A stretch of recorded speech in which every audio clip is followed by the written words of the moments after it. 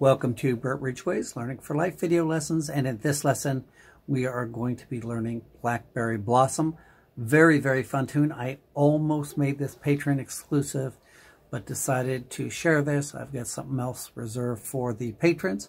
And speaking of the patrons, I want to thank them for their help. I could not do this without them. If you're watching these lessons, it is because there is someone, this is my full-time job. I don't get paid to do this. It is because of patrons who are supporting this project, who are helping me to do this. And I couldn't, if you're watching, it's because somebody's willing and able to give back. So thank you, patrons, first and foremost. I hope these lessons are a blessing to each of you. I would appreciate it if you have not yet subscribed. If you subscribe to my YouTube channel here, there's a button right down below. Then that will give you notification of new lessons and different videos that I post. And then also, if you would hit that like button is very, very important. And I truly appreciate if you would just reach down right now and hit that like button, or I could just sit and keep talking until you do it. There you go. Thank you for hitting the like button. I'm saying that by faith that you actually did. So here we're going to start with the tune. And remember, this is not a race. This is a journey. Do not try to rush this. Just enjoy the process. Take it one step at a time. So what I want you to do is I want you to, on your banjo, most banjos have markings. This one does not. Actually, I think it does, but they're very tiny, very hard to see. But here you have your 5th fret. You probably have one on your 3rd, 5th, 7th, 10th, and 12th. So you want to find 10, and you want to put your middle finger on 10 and your pointer finger on 9. And that is the first position that you want to find. All right? So make sure you find that. Now this is very important. Take your middle finger and slide it down to 7 and drop the ring finger behind it. This finger will come up in the air. So now you're fretting 7 and 7. So again, 10 to 9, 7 to 7. The secret here is to keep that middle finger down. Don't lift it. Here to here. Here to here. If you cannot do this smoothly, don't go any farther. Just stop and practice this. The lesson will be here when you come back. Once you can do that and it's smooth and you can go back and forth, then you're going to take that middle finger again, keep everything down, keep your middle finger down, slide it to 5, and drop the pointer finger on 4. Now you can actually leave this finger down because you'll need it down for this particular part of the song. But you're going from 10 to 9, keep the middle finger down, 7 and 7, keep the middle finger down, 5 to 4, and you can keep this finger down as well.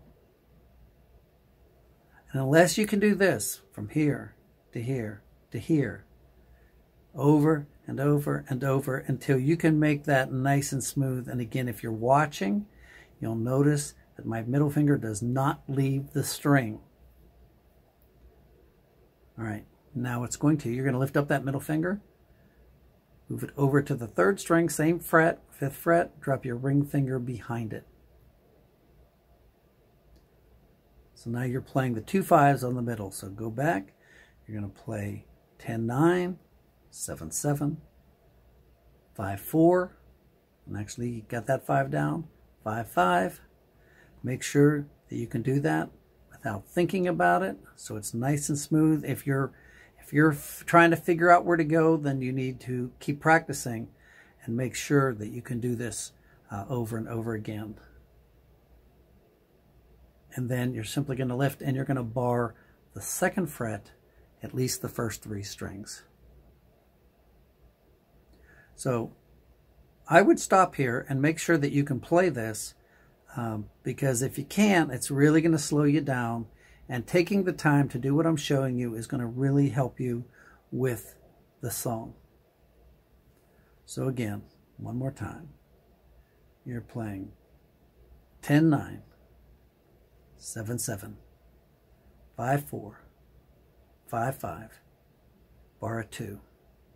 Make sure you can do it that smooth. It doesn't have to be fast, but it does need to be smooth. All right, so let's go back to 10 9. And what you're going to play, and you know, I'm just going to call out middle. It doesn't matter if you use the middle or the index, but it's kind of silly for me to say middle or index each time. It doesn't matter which one you use. So middle thumb, middle thumb. You're playing 1, 2, 1, 5.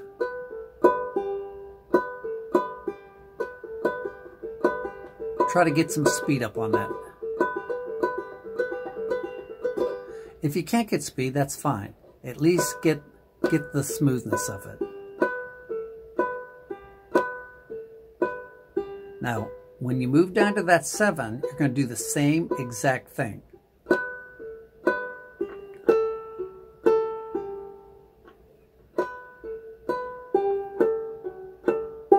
If you're doing this,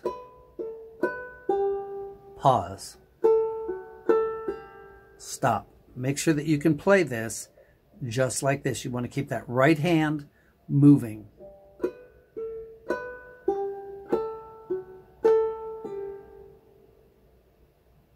Then you're going to go down to your 5-4, and this finger is going to stay down for the first note, then lift it up, but the right hand's still doing this.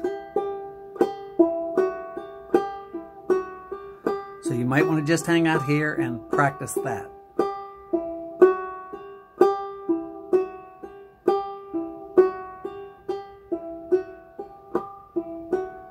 So from the beginning.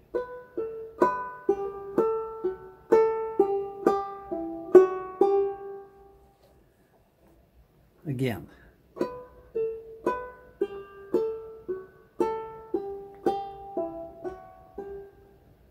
Now this is going to be a little different. I'm not sure we've ever done this, but you're going to do a drop thumb. So middle thumb, first string, second string. Then you're going to come down and catch the third string with your index or middle, and then your fifth string.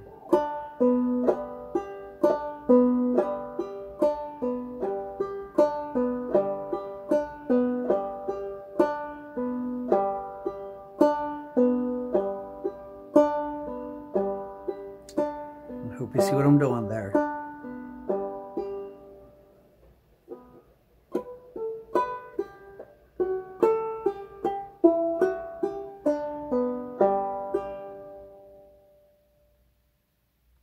Then you're going to put your 2 middle fingers on 5, which is your next chord position.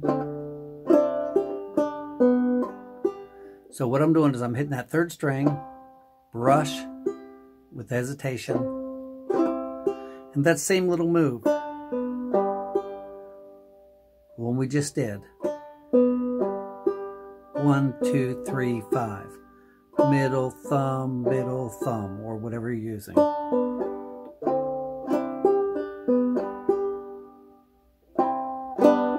Sorry, brush, take it off. So again, sorry.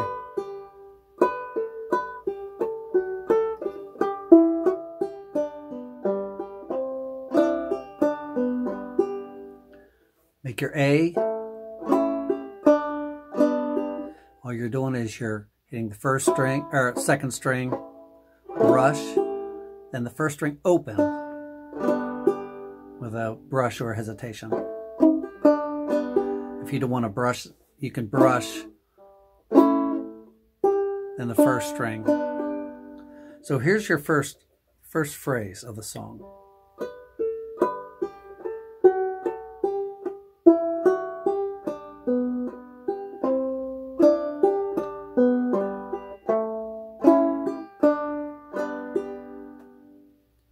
Then it starts all over again. Now don't move on until you can play that much smoothly. It's going to get easier now. You're going to repeat that.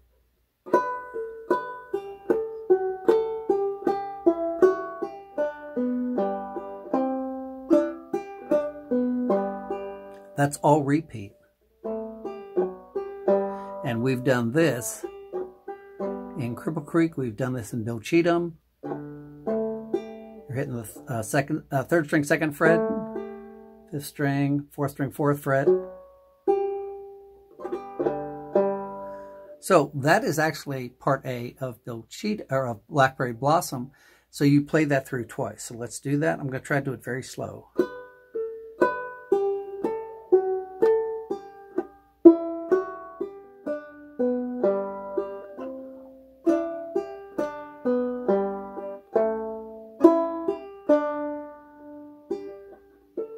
Starting again.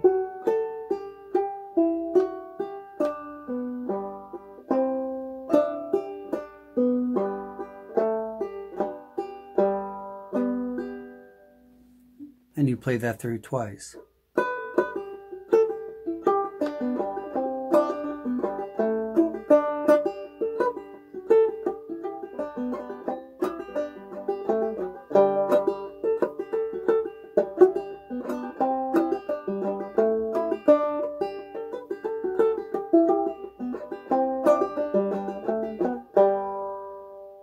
So that is part A. Let's move on to part B. What you're going to do is make an E minor.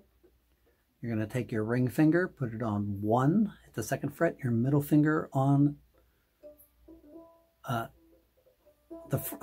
putting your ring finger on the 1st string at the 2nd fret, and your middle finger on the 4th string at the 2nd fret. You're hitting the 4th string, brush, and then the 5th string. And then a hammer-on with your ring finger and a hesitation.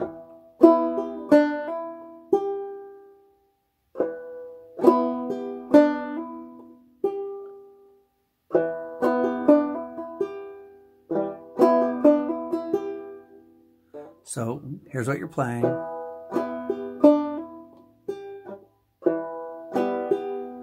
And you repeat that first 2 notes. So it's 4th string, brush, 1st string, hammer on, brush, then you're starting over, 4th string, then you're going to move that middle finger over to the 3rd string and do a pull off. Put it down on 2, and then go to the 4th string at 2.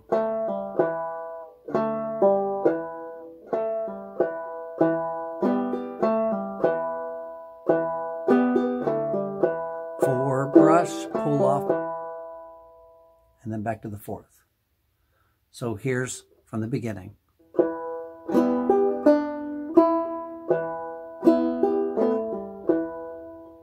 And then you repeat that first little phrase.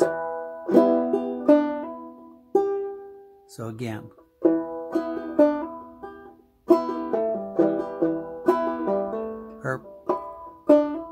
There's several things you could do here. Then what you're going to do is slide that ring finger up to 5, drop the middle sided on 5, so the first 2 strings are 5. And you're hitting the 1st string, hesitation, and doing a double thumb there. So you're hitting 1st, 5th, 2nd, 1st, 5th.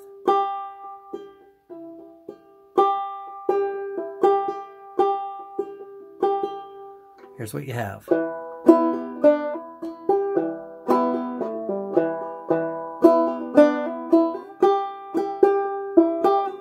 Then repeat. That's all the same. Then you're going to go back to the double 5s, 2 fingers, just as we done. So we're kind of taking 2 parts that we've done before. We've done that, remember? And then you're ending. So here is part B.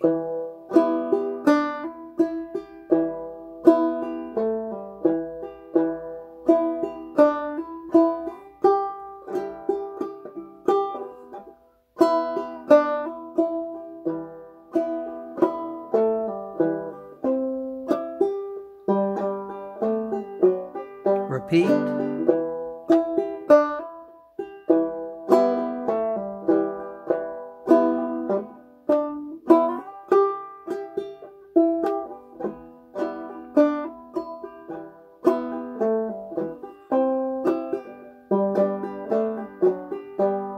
Now, I said there's other things you could do.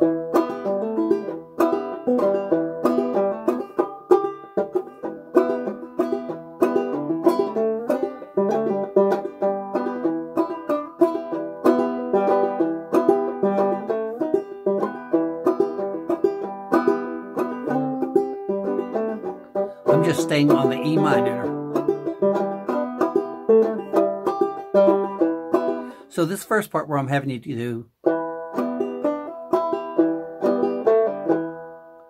you can just hang on that E minor and you can lift either finger.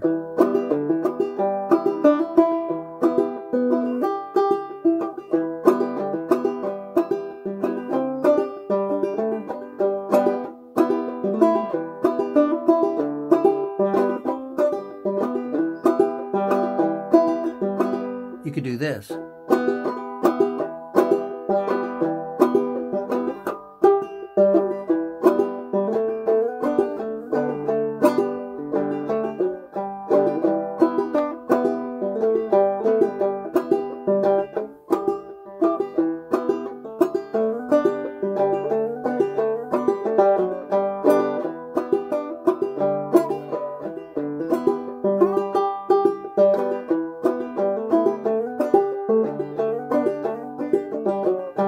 So again, there's so many things you can mess around with.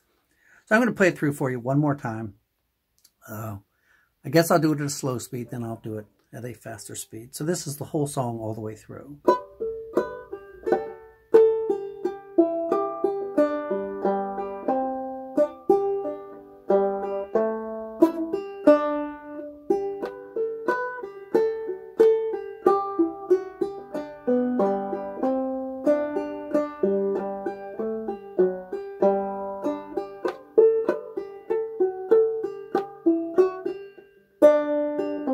Sorry.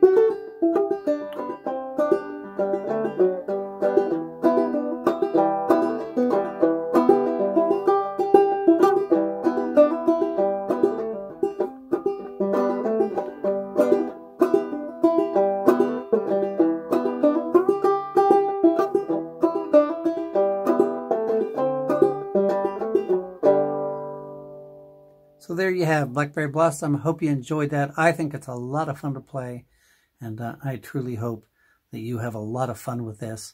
Just again, take your time, learn it slowly, learn it right. Slow is not a bad thing, slow is a good thing. Be thankful you have the opportunity to learn slow, and that you have these lessons that you can go back to again and again and again. So thank you again, patrons. Thank you for those who are watching, sharing, liking, and commenting, and we will see you on your next lesson.